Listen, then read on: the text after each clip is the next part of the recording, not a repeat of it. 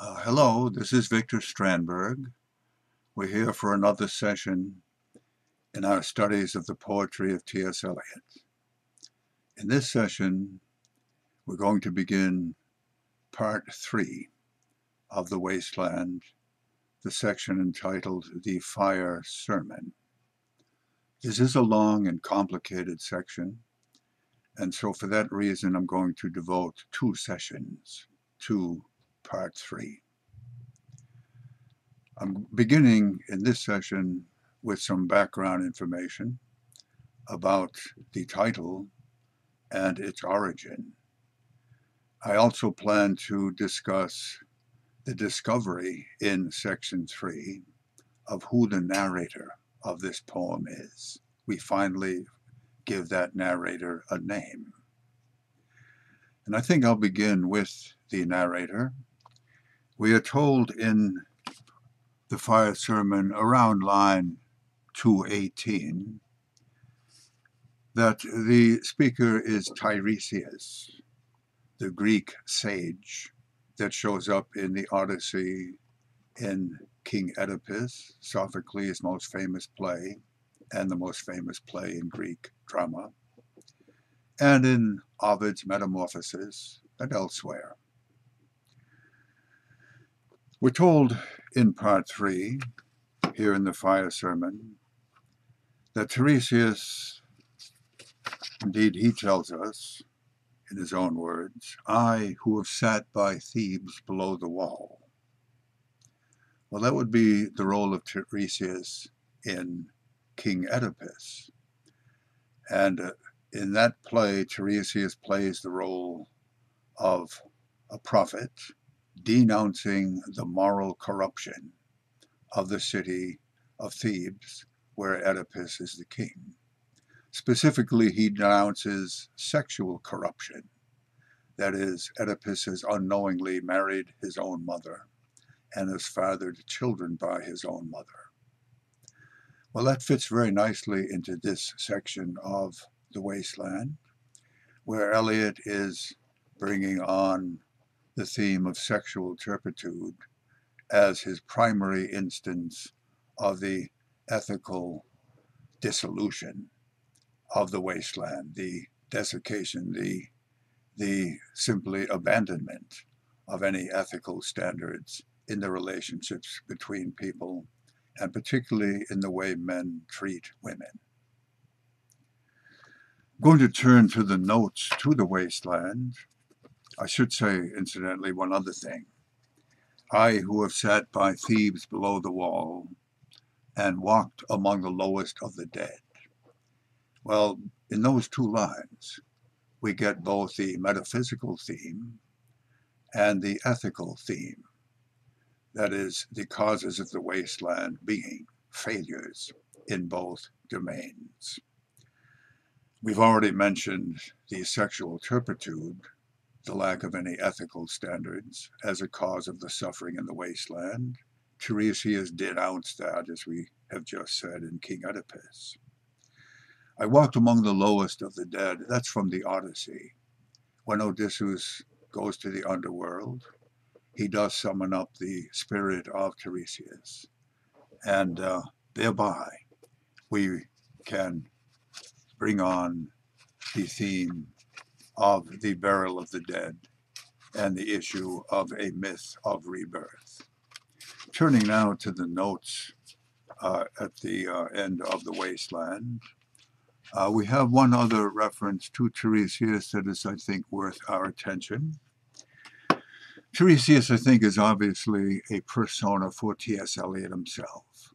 He is the speaker who's been intoning these philosophical, meditative, melancholy passages beginning with line 1, April is the cruelest month, a voice that weaves in and out of the other voices, making judgments and, in general, deploring the conditions, the spiritual decrepitude of the wasteland. This is the note to line 218 in the notes. Tiresias, although a mere spectator, is yet the most important personage in the poem. uniting all the rest. The one-eyed merchant melts into the Phoenician sailor, and the latter is not wholly distinct from Ferdinand, Prince of Naples, in The Tempest. All the women are one woman, and the two sexes meet in Tiresias. So that would indicate that Tiresias has a special expertise in this theme of the relationship between the sexes, because he has lived both as a man and as a woman. What Tiresias sees, in fact, is the substance of the poem. Now, the time when Tiresias lived as both a man and a woman is explained in a lengthy passage that T.S. Eliot quotes here in the notes from Ovid's Metamorphoses. It is rendered in Latin, and I've obtained a translation into English, which reads as follows. When Juno and Jupiter, the king and queens of the gods, had a joking quarrel as to who gets the most pleasure from sex, Juno claiming that men get the most pleasure, and Jupiter answering that we men do all the work and you women have all the fun, they called on Tiresias to resolve their dispute, because Tiresias was the only figure who had ever lived as both a man and a woman, and so he should know the answer. Tiresias, in responding to their questions, decides perhaps that he'd better side with the king of the gods, who has more power than the queen, and perhaps for that reason, or perhaps because he really believes it, he replies that Jupiter is correct. Men do all the work, and women get most of the fun. Juno, being displeased with this answer, curses Tiresias with blindness. Jupiter, who cannot undo the curse of another god, nonetheless offers the consolation that Tiresias will be able to see the future.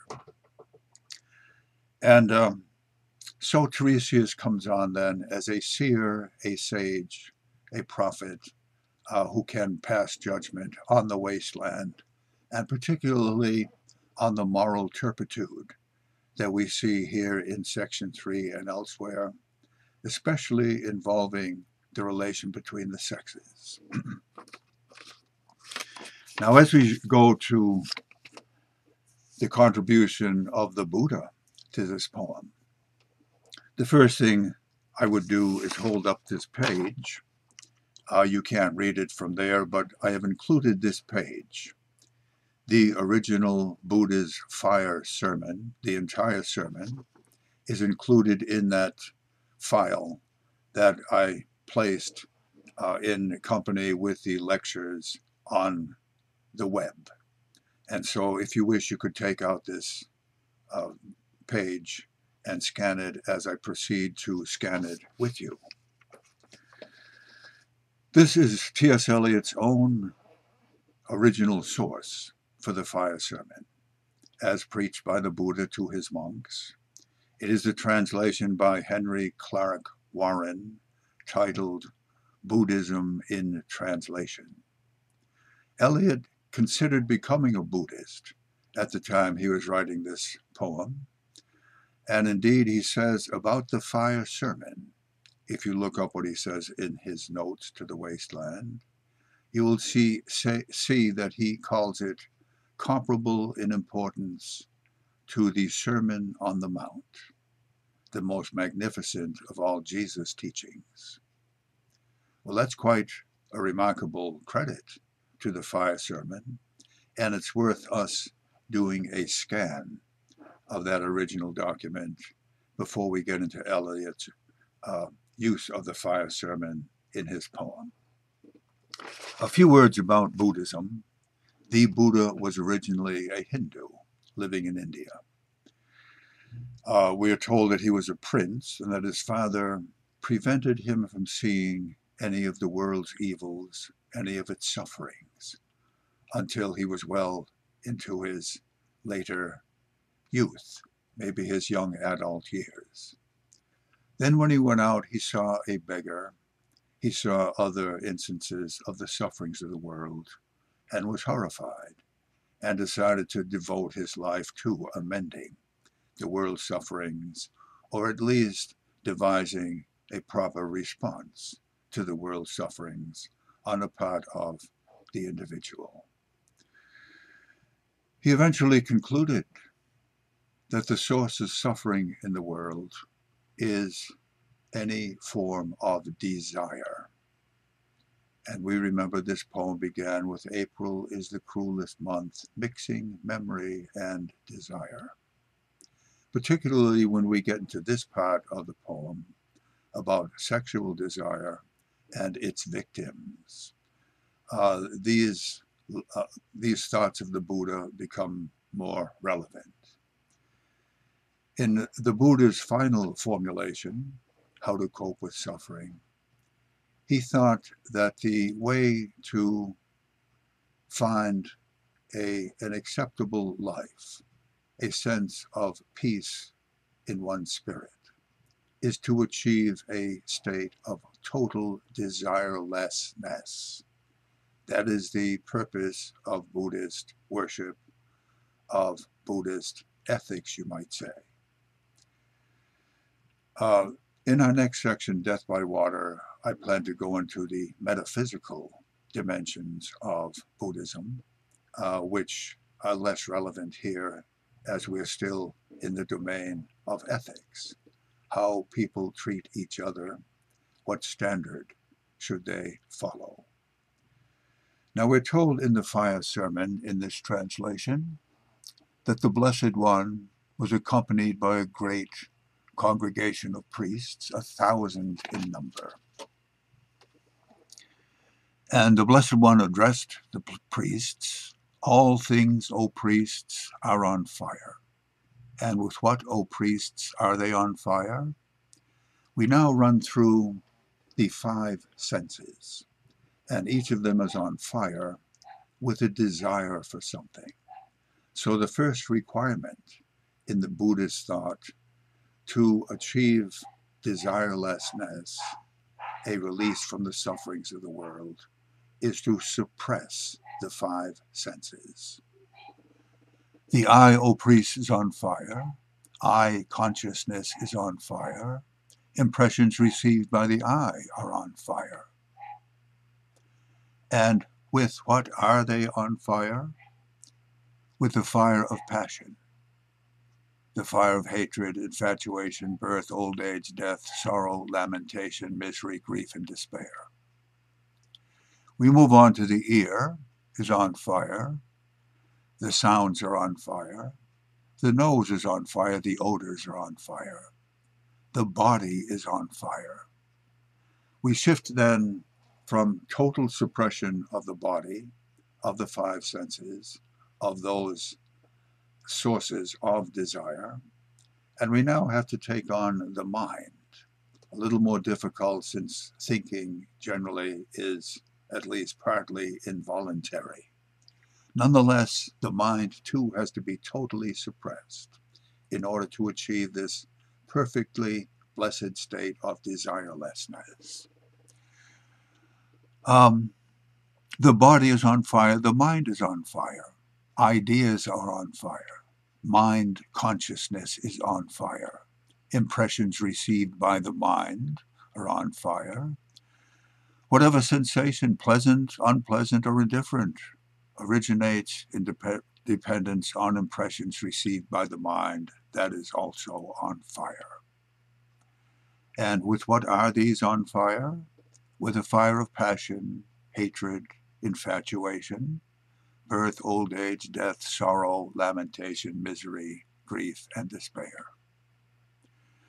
So perceiving this, O priests, the Buddha goes on to say, the learned and noble disciple conceives an aversion for the eye, an aversion for forms, an aversion for eye consciousness, conceives an aversion for the nose, an aversion for odors, an aversion for the tongue, conceives an aversion for tastes, an aversion for the body.